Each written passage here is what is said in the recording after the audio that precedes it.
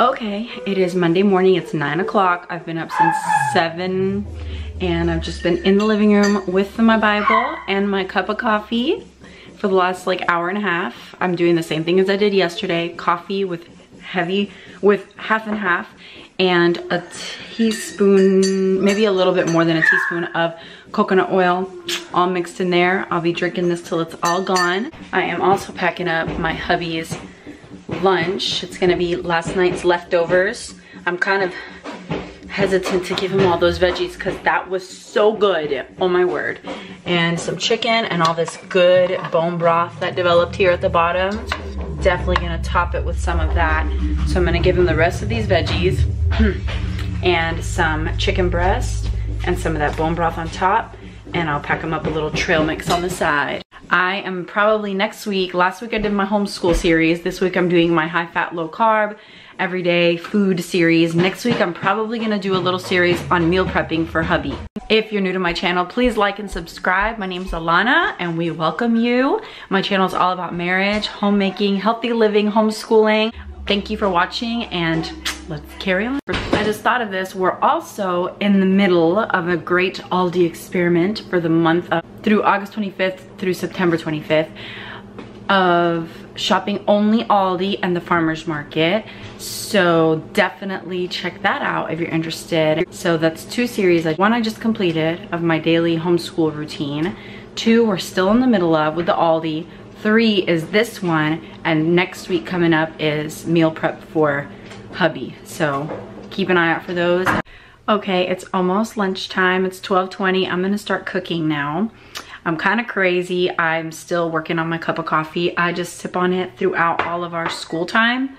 For those of you that don't know, I homeschool. So while we're doing school, I'm sipping on my coffee.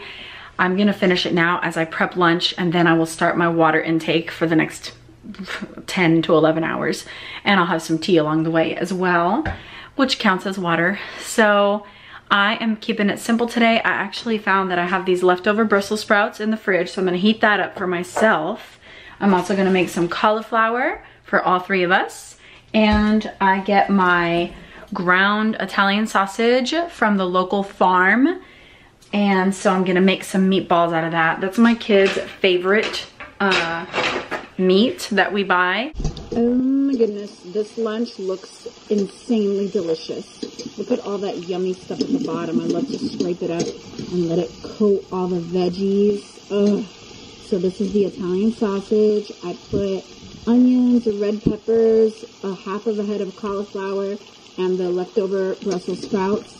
I'm gonna serve this on my plate and drizzle some avocado oil on it. Oh, and I also put garlic in here, 2 cloves of garlic. So this is gonna be flavor packed, fat packed, delicious, protein packed, and veggie packed.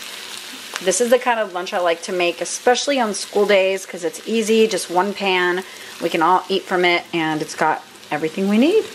If my avocados were ripe, I would totally be putting an avocado half on my plate, but even though they're so black, they are not ready.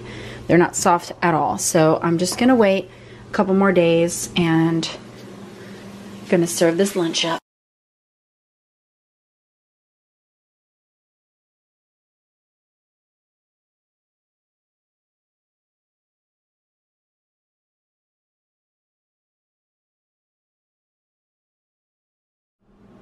Okay, I am almost done with my coffee, like literally the last sip, and then the water consummation shall begin.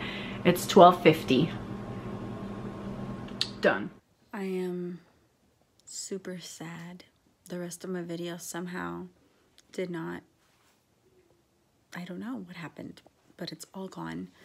So after lunch, I worked out and I shared so much info about my workout. I will just make up for it on Thursday, my next leg day.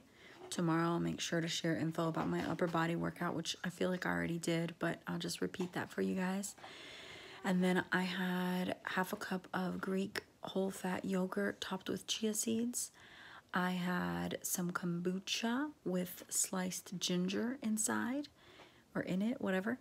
And then for dinner, I made a big stir fry. I got the leftover chicken. I deboned all of it. I got out my big wok pan. I coated it with sesame oil.